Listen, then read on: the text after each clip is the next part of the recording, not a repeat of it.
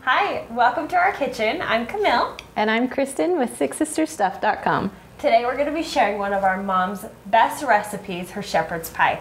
This has consistently been one of the most popular recipes on our blog. It's also a huge hit with the kids, and you're going to love it because it's so simple to make. You really can't mess this one up. No, you can't. So, today we're going to get started with a pound of browned ground beef, a can of tomato soup, a can of minestrone soup, a can of green beans, mashed potatoes, garlic seasoning, milk, sour cream, butter, shredded cheddar cheese, and a little bit of seasoning salt. To make this casserole, we're going to actually layer all the ingredients. So let's get started on our first layer. You actually take the brown ground beef, dump it into your bowl, and then to make it so simple, you're gonna add your can of condensed tomato soup. You can just pour it straight from the can. And then also your can of condensed minestrone soup. You can use any brand. I use store brands, you can use name brands, whatever you have on hand works perfect. I also like this soup because it adds those pops of color, a little bit of vegetables, a little bit of noodles, a little bit of everything. The next thing you're gonna add is a can of green beans that's already been drained. I prefer this French style of beans because my kids will actually eat them instead of picking them out. They're kind of incorporated into that layer. Yep.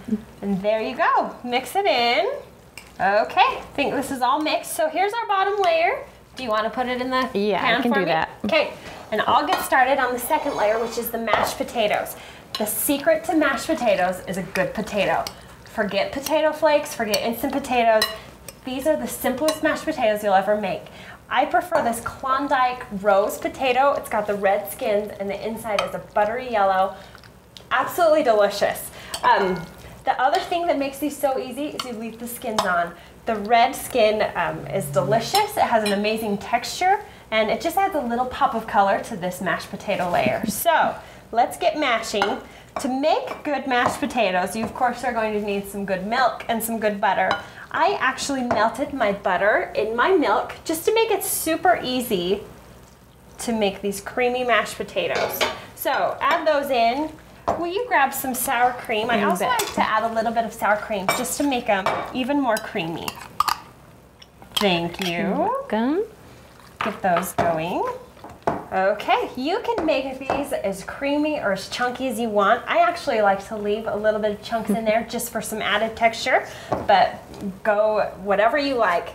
And then, of course, we gotta add some seasonings. I just add a little bit of Johnny's seasoning salt, but any seasoned salt will work. And then also Johnny's garlic spread.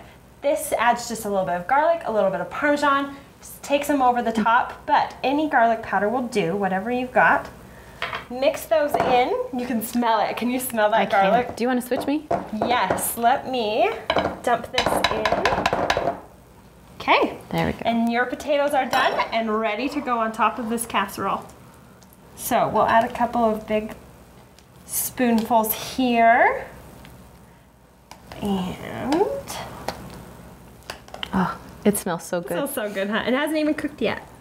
So we'll spread them on top. Nothing fancy.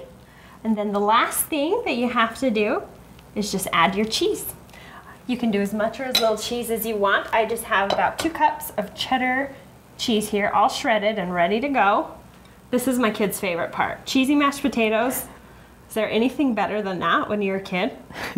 I don't think so. No. Okay, and I think we're ready to go. So we're gonna pop this into the oven, 350 degrees for 30 minutes, and we'll see what happens. Sounds good. 30 minutes later, shepherd's pie is done, and it looks incredible. Mom would be proud of this. I think she would be very impressed. I'm gonna throw some fresh parsley on top, and dinner is ready. So when you need a quick and easy casserole your whole family is going to love, even your picky eaters, this is it, the perfect go-to meal.